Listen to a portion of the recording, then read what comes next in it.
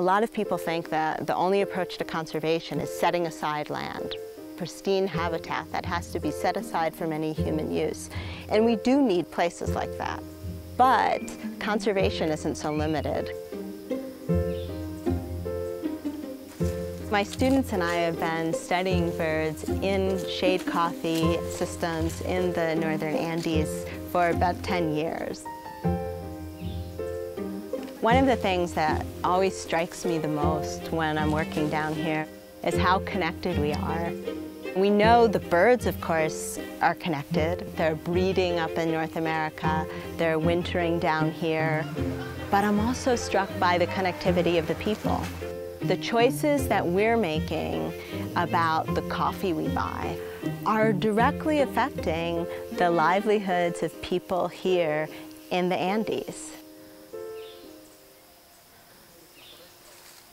Many of the places where we work are what we would call working landscapes. And they're also areas where we have really high biodiversity. That confluence of landscapes where people need to make a living, they're relying on their land for their livelihoods, makes it really important that we find ways to both meet the needs of the communities and conserve. Shade coffee is one system where what we want to see happen for conservation can be beneficial to the growers from an economic standpoint. One of the ways that farmers can distinguish themselves and differentiate their product from others is by showing that they have a lot of trees on the landscape and that their farm is contributing to conservation. And so by engaging in those conservation practices, they might actually be able to get a higher price for their coffee in the end. The shade coffee plantations can provide really good foraging habitat for migratory and resident birds.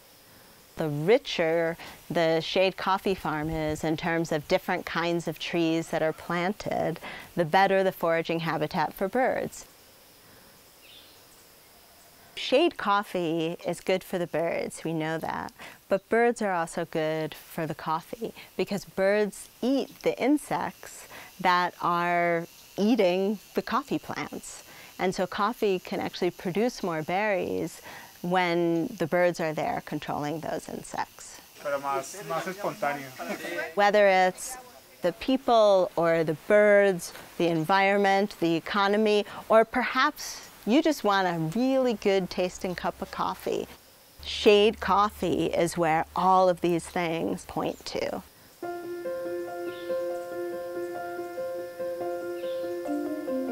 Sustainability is a word that we use a lot these days. It can mean a lot of different things. In the case of shade coffee, we can think about it as touching sustainability from multiple directions. Shade coffee is more sustainable for biodiversity because of the habitat it's providing. It's more sustainable for the broader environment because it's helping to prevent landslides, it's protecting water quality, and it's also sustainable if we think about communities because it's helping them to hopefully get better prices for the coffee they produce. In order to understand what the outcomes of different coffee management decisions are, we're working with partners and organizations from people who are good at knowing the quality of the beans to economists, biologists, educators, social scientists. So there's a really wide group that are participating in this project.